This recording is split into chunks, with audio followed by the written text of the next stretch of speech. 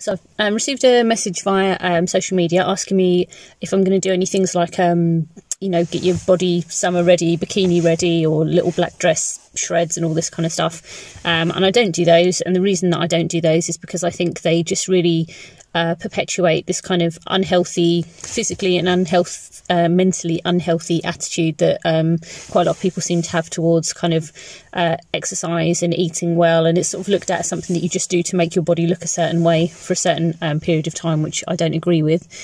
So I see a lot of people that, this might apply to you, might not, but I see a lot of people who I would say probably about 8 to 9 months of the year, they're down here. So they're not exercising kind of consistently or regularly. They tell me that they're not eating well. They know they're not, and they feel pretty crap about it. So physically they don't feel good, and mentally they don't feel good, because the physical and mental health go hand in hand. So we'll say that's about 8 to 9 months of the year.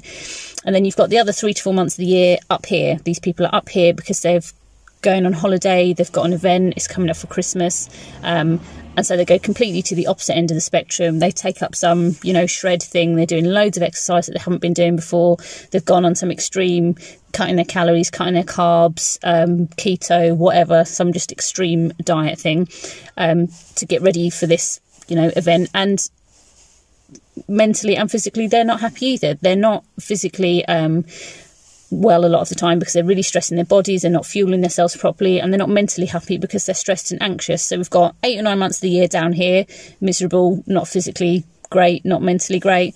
The other 3 or 4 months of the year up here, miserable, not physically great, not mentally great. So it's just this horrible up and down cycle, which I don't agree with, and it's not something that I like to perpetuate. So what I'm saying is be here in the middle. So find exercise that you enjoy, you know, something you can do a couple of times a week. Don't focus on how many calories it burns you, or whether someone says it's the best thing for building a massive arse. Concentrate on how it makes you feel. And once you've done it, how do you feel mentally? How do you feel physically? And then also concentrate on eating well most of the time. Now, eating well doesn't mean eating salads or cutting your carbs or anything like this. It means eating food that provides all the nutrients your body needs. So food that has protein and carbohydrates and fat, portion sizes that are appropriate for your body and your activity level. So, and if you do those things, if you live here in the middle, you're not going to have to worry about a summer shred or a Christmas, post-Christmas shred, because you're going to be physically and mentally happy. You're going to be happy with the way you feel. You're going to be happy with the way you look. You can stick your bikini on and go to the co-op if you want to, because you're going to feel that good. So, yeah, live here. Don't live down here. Don't live up here in the middle. Forget the bikini shreds and all that stuff.